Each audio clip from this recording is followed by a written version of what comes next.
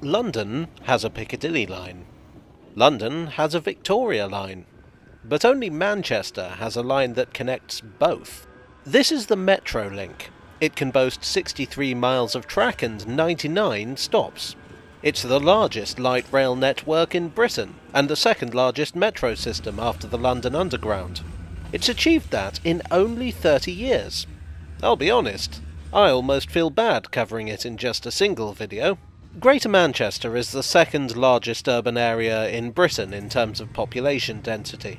Its two biggest stations were Victoria and Piccadilly, which until 1960 was known as London Road. Yet there was no rail connection between them. Several ideas had been proposed to remedy this, including underground railways in the 1830s and 1930s. By the 1960s, it was clear that there was a desperate need for such a link. Traffic congestion in the city centre had become intolerable to the point where buses were simply not adequate transport anymore. A monorail was proposed connecting the two stations as well as Middleton and the airport. Monorails have never been a popular concept in Britain, so of course this didn't go ahead. Also considered and swiftly abandoned were people movers, guided busways and cable cars. The next idea, and one that Selneck, the public transport executive, were most keen on, was a project known as the Pick-Vic line. This would have been an underground railway. In fact, early promotional artwork from 1970 depicts what appears to be a London Underground 1967 stock train. And I can't be the only one curious as to what one of those would look like in Metrolink livery. The line would have connected with a number of existing railway lines to provide an extensive network and would have used a specially designed class of train known as the Class 316. Unfortunately, central government weren't willing to provide the funds needed for such a large project due to a cut in public expenditure. The project was abandoned in 1976, and the Greater Manchester Passenger Transport Executive, successors to Selneck, were left to seek another solution. In the 1980s, another possible solution emerged. It was time to revive the tram. Trams in Manchester and its surrounding towns were nothing new. The first horse-drawn trams had appeared in 1877, and electrification followed in 1901. They provided a cheap and convenient service, and so were initially very popular. But as happened, well, almost everywhere in Britain, they were superseded by trolley buses and conventional buses. The service ended in 1949. Fast forward to the 1980s, and Britain was waking up to the possibilities of light rail. Light rail, as its name implies, doesn't require the kind of heavy infrastructure that conventional rail does. It's an ideal in-between solution where passengers are too numerous for buses but not numerous enough to justify a conventional railway. In 1984, the concept of a light rapid transit system was put forward. This would use street running through Manchester city centre but would reuse existing rail routes elsewhere. In 1987, the Docklands Light Railway opened in East London. That same year, the concept was demonstrated on the now-closed Fallowfield Loop line in Manchester, using a train borrowed from the DLR. The concept was a winner. This time, the government were willing to grant the funds, and the scheme was authorised by Act of Parliament in 1988. The first phase would consist of 3 sections. The heavy rail lines from Bury to Victoria and Altrincham to Oxford Road would be converted to light rail. In the middle, a line between the two would be built through the city centre, plus a branch to Piccadilly. This runs along the street, sometimes sharing the road, sometimes segregated from other traffic. Construction began in 1991, with the service beginning in 1992. Which is pretty good going, I have to say. Services were provided using Breda T68 trams. The prototype body shell is preserved in the Manchester Transport Museum, a short walk from the Queen's Road stop.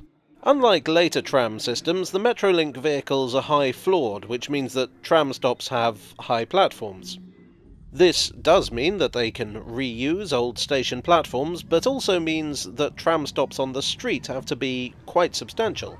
The system was an immediate success, with passenger numbers per year averaging 15 million. 10 million was the estimate. It revitalised the old railway lines it took over, doubling the number of passengers using them. As I've said before with regards to other rail schemes, investment really pays off when it comes to increasing passenger usage. Naturally, expansion was planned. The destination had been chosen before Phase 1 had even been begun. Eccles via the new business district of Salford Quays. In 1999, the line to Broadway opened, and in 2001 the whole shebang was declared officially open. This was a gradual success, which is attributed to the line taking a rather indirect route. Still, a success it would become, and no fewer than 4 lines would be planned in its wake. This was Phase 3, and consisted of the Oldham and Rochdale line, the South Manchester line, the East Manchester line, and the Manchester Airport line. Manchester Airport and East Manchester were new lines. South Manchester used a disused line as part of its route, and the Oldham and Rochdale was converted from a heavy rail line. This phase was completed in 2014. In 2008, new branding was introduced, which included the current yellow tram livery, the current corporate logo, and even a specially devised typeface known as pantograph.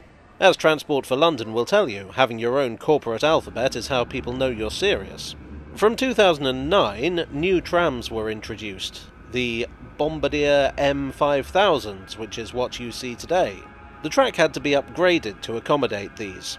The most recent batch arrived in 2018.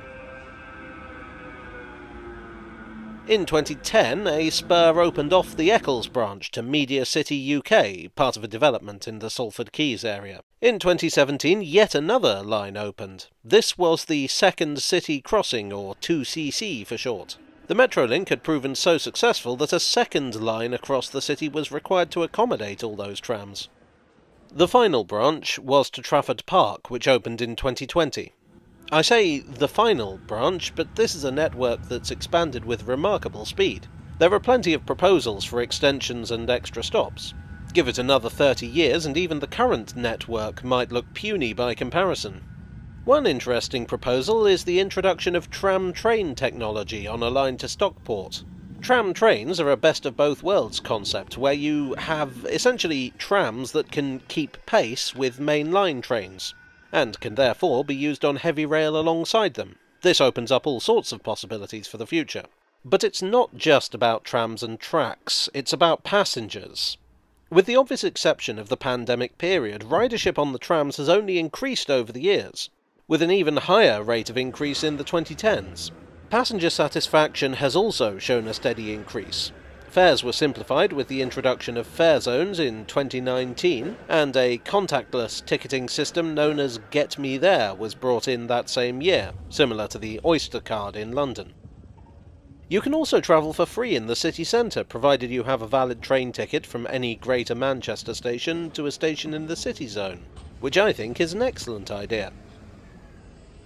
So that's an all-too-brief summary of the Manchester Metrolink and its ongoing history. In a little over 30 years, it's gone from a slightly faint-hearted compromise following the failure of an underground line to a city icon in its own right. I don't know what the future holds for the Metrolink, but these trams are far from the end of the line.